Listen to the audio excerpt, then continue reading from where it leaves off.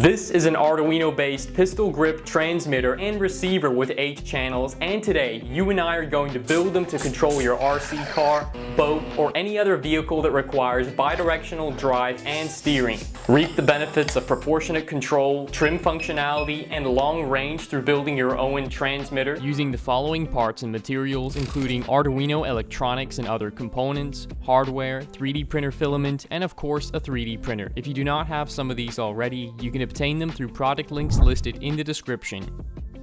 Initially, I started with a prototype breadboard circuit to test each functionality of the upcoming transmitter with roughly connected components I planned to use, all of which I then 3D modeled one by one into the CAD software I use, known as Fusion 360. Each exact part dimension allowed me to accurately design the top cover, the grip inspired by the Desert Eagle, and from there the rest of the transmitter while shelling the halves, adding moving parts and fittings for every single component, which leads us to the final 3D design of the grip-style transmitter that you can purchase through the link in the description below. There you'll also find print settings listed for you to follow. So let's start 3D printing out each of the primary parts one by one while taking advantage of any extra space by printing out the smaller pieces alongside them.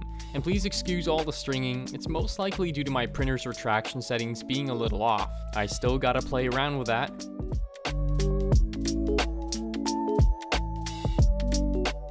With all parts printed out, we can now remove any support material using knives, picks, or through the warm water method, which leaves us with both transmitter halves, stand pieces, button, and securing pieces in black while having the wheel, trigger, and top cover in bluish gray filament. Now we can additionally tape up and paint certain parts for color contrast, like the steering wheel, to make it look as if it has a tire. For securing parts together, we'll melt in these M3 threaded inserts with a soldering iron into the 4mm holes. For shallow holes like these two, we may even need to sand down the brass inserts.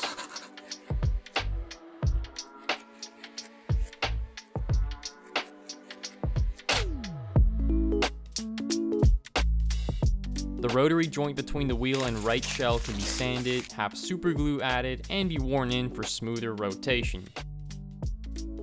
Pieces under tension like the steering link can be strengthened with super glue to avoid being broken. We can then secure the steering link piece to the wheel through the right shell. For the drawer stand assembly, we can slide in a couple of neodymium magnets in these pockets to keep the drawer from sliding out on its own.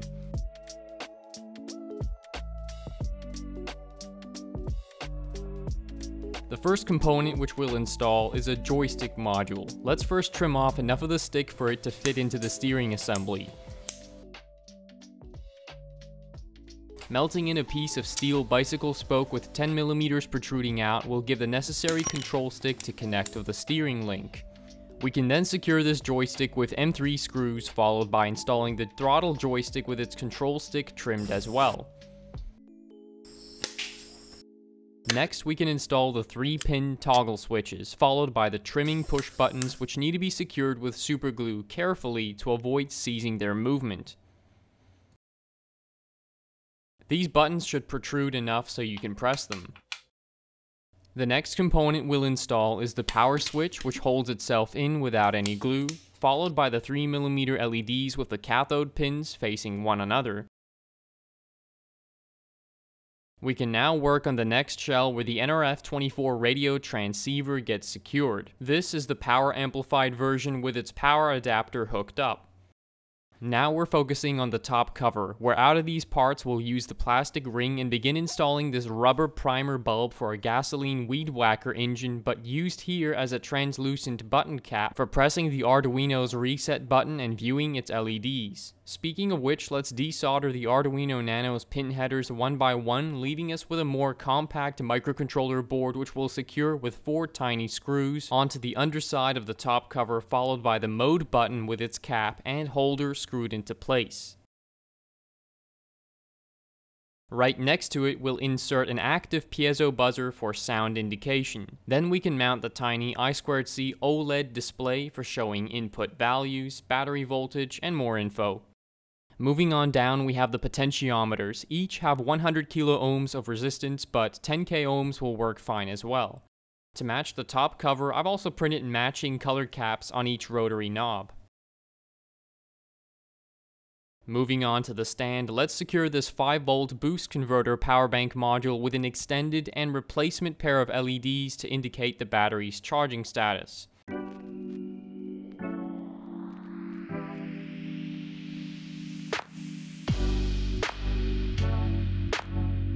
Then let's solder 24-gauge wires for 5-volt power output and a female connector for the battery input. This module gets secured with just one screw to prevent wriggling while its LEDs are superglued into the holes. For the aesthetics of it, we'll give the USB ports this cover piece.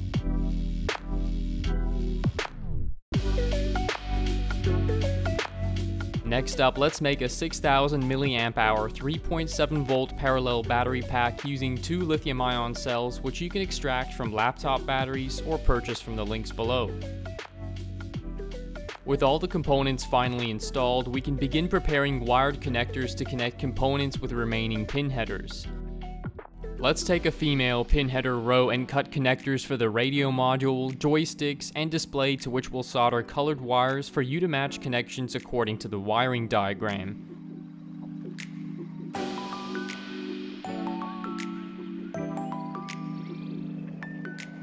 Now we'll begin soldering resistors at the trimming push buttons to form a resistive analog input for the Arduino to tell which button is being pressed. This helps minimize the number of pins used up from the board.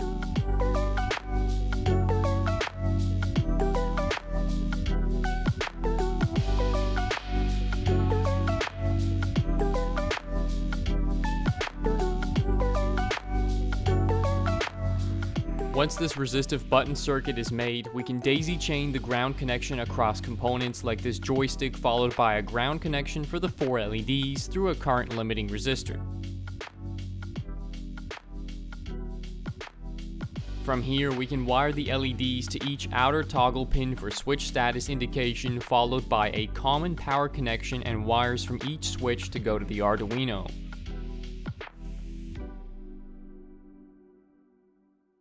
We'll give the push button circuit an output wire, and follow up on the pin headered modules by connecting the wired connectors we prepared earlier. Let's ensure each remaining component has its power and ground connections hooked up to the circuit. We'll continue by securing the battery to the shell, followed by underlying wires coming in behind from the power module up to the switch and ground. Plus, we'll give the battery a wire for voltage monitoring. To keep wiring tidy, we can glue wires to the shell walls while twisting data wires, MOSI and MISO, together to reduce electrical noise. We'll begin doing the top panel's wiring by starting with connecting common grounds and power connections along with the input from each sensor.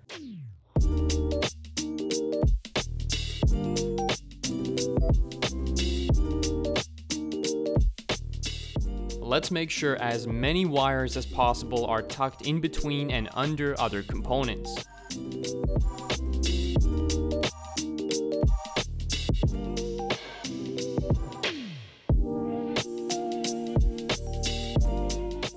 To stabilize the inputs from the toggle switches, we'll take 4 10 kilo ohm pull-down resistors connecting input pins to ground, not to leave any pin in a floating state. Now we should be left with 3 wired panels. Each shell should have wires for input and power sticking out, which connect to the Arduino in the middle according to the wiring diagram, which you can find linked below this video.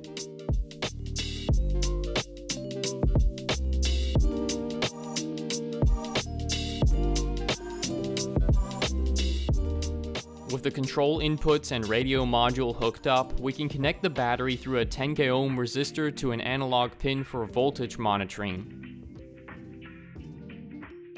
One mistake you can avoid here is securing joysticks with bolts directly to the PCB, as this can cut into tracks and cause a short circuit. This, however, can be prevented using plastic washers. With the transmitter fully wired, we can connect up the battery and test to see that the circuit gets power. As you can see here, I've already programmed the transmitter in advance to ensure everything's working. We'll begin closing it up by first loosening the radio module so we can slide on the top panel, which slots into each shell held down thanks to its tabs. Securing the shells together is as straightforward as fastening them with 6 M3 screws.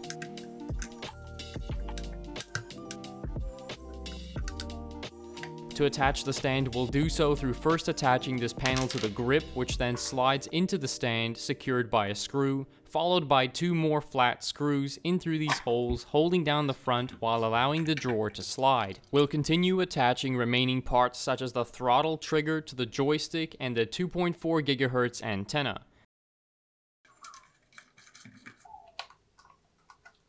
With that, the transmitter is complete.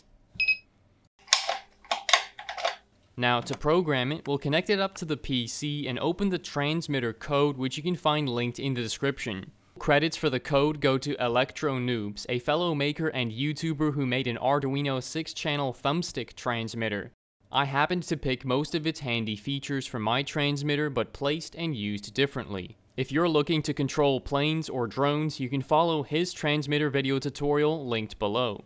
This is the transmitter code. For mine, however, I modified it by renaming variables and adding 2 extra channels for 1 more aux switch, now having 8 channels of control, which I divided to have 4 output PWM signals to channels 1 through 4 at the receiver for proportionate control of motors and servos, as well as 4 other channels for digital high and low output to turn headlights and horns on or off. I also optimized the part of the code that handles values outputted to the display according to my changes. If you wish to adjust the range of the transmitter, play around with these different power levels. However, you'll probably get the most reliable results when set to high. All inputs and output pins are defined for you. All we need to do is check that our board, the Arduino Nano, processor, and COM port are selected according to the hardware. With that, we can hit upload and wait for the transmitter to boot up. This was my initial rough 2D sketch of the transmitter on paper. Turned out pretty on point, huh?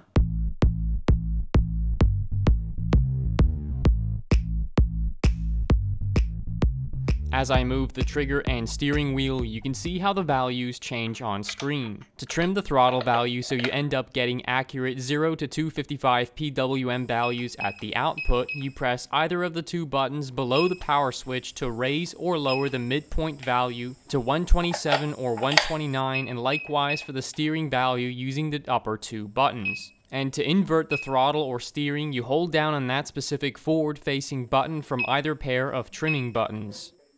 However, to trim the potentiometers, you can manually adjust the midpoint values in the code if they happen to be offset.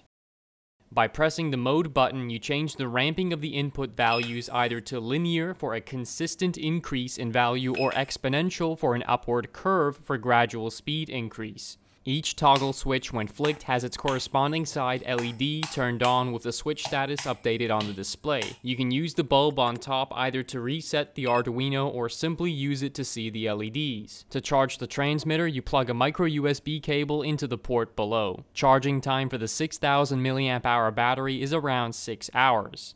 In using the port above, you turn the transmitter into a power bank to charge devices or lithium cells for your smaller RC vehicles. Within the base or stand, you get a drawer that slides out to store smaller tools, spare parts, or really anything that can fit. And at the top rear, you can use the loophole if you prefer to wear a neck strap with your transmitter. Next up, we're making the receiver unit. You can find all the parts and components to assemble it listed below with product links. Let's begin by taking a 3x7cm perforated board and trim the female and male pin headers to size according to each module, the number of output channels, and the number of power inputs available, then place them on the circuit board according to the layout shown. For the radio module's power regulation, we'll solder an AMS 1117 voltage regulator with input and output filtering capacitors along with a current limited power LED. This gives the NRF24 module a clean 3.3 volt supply. We'll then bend pins and tape down headers so we can flip the board around without parts falling out to begin securing each one with solder. Let's make ground and power our first connections before moving on to signal wiring.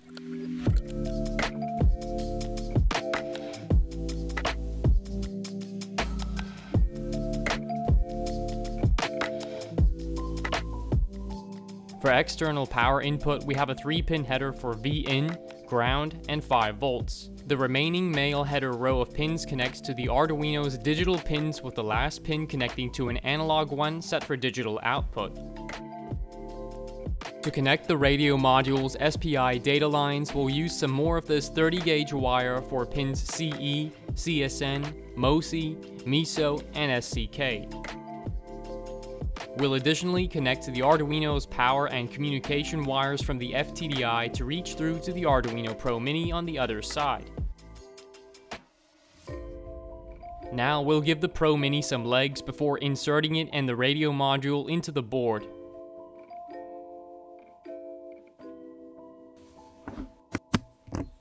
Those wires that stick out can now connect to the Arduino's pins for the computer connection.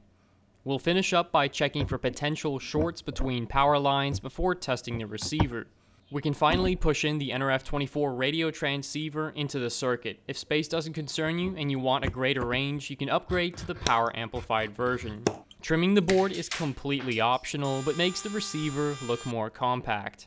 You may also find the Arduino receiver circuit diagram linked below among the other resource files. To connect the finished receiver for programming, we'll select 5 volts through a tiny jumper on board the FTDI USB to serial converter and connect the receiver through it to our PC. The receiver code is all adjusted for you and can be found linked below as well. All we need to change this time is the board we're uploading to, and then we can hit upload. However, with the Pro Mini, you'll most likely need to press its reset button immediately as it says uploading, so the code flashes to the board successfully. Now let's test the Arduino-based transmitter and receiver on a brushed hobby-grade RC system. We'll have the ESC for driving the car connected to channel 1 and a servo motor for steering hooked up to channel 2. We'll connect the drive motor to the speed controller, followed by the battery. With the circuit powered on through the ESC, it's ready for testing. We now have Arduino-based proportionate control of an RC car system, including forward and reverse drive.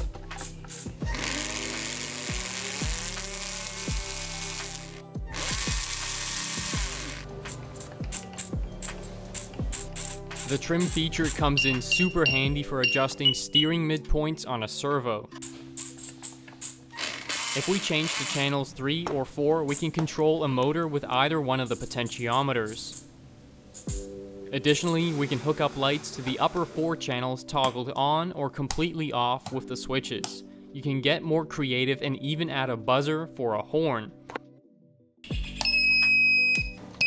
And you thought that's all I'd give you for a demo? Wrong. Now let's take it up a notch and set up an old 4-wheel drive hobby-grade truggy with full suspension and a brushed motor, now with an Arduino RC system. I've also given it a pair of headlights which are current limited and driven through a custom MOSFET driver circuit controlled by the Arduino. We'll begin by mounting the ESC, servo motor,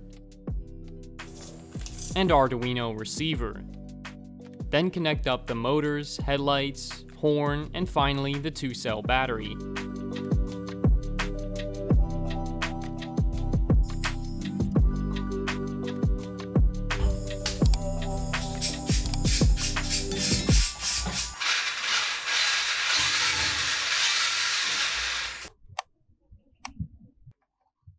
Now we're just about ready to give the car a spin outside with the Arduino transmitter. Hang on a second. Someone's trying to reach me. What's this?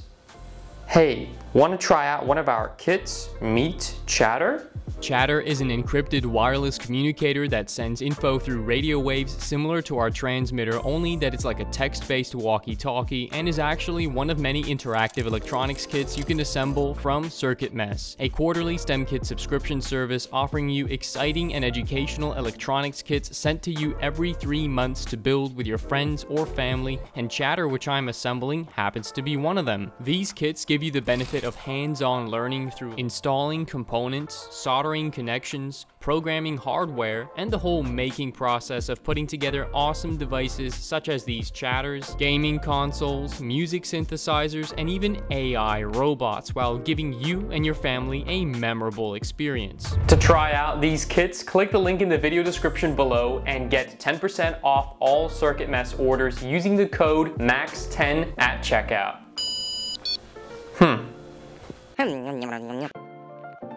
Looks like we better hit the road, shall we?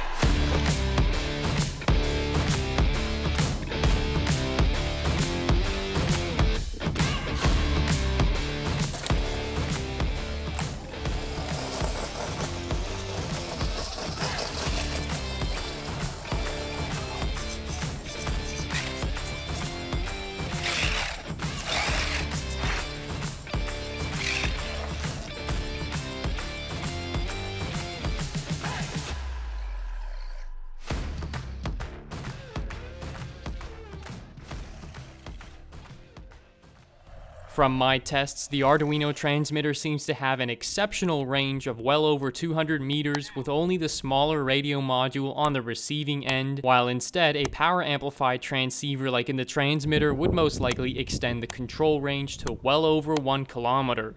However, the smaller receiver antenna is more than enough for RC cars, in my opinion.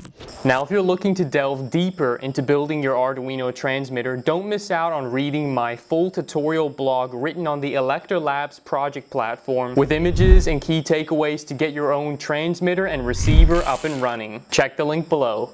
Also guys, let me know in the comments below specifically what project you'd like me to control with this Arduino transmitter. I have an idea in mind already, but maybe you got a better one. Look forward to hearing it. Thanks for watching guys, and remember, you can make anything you set your minds to. See you in the next one.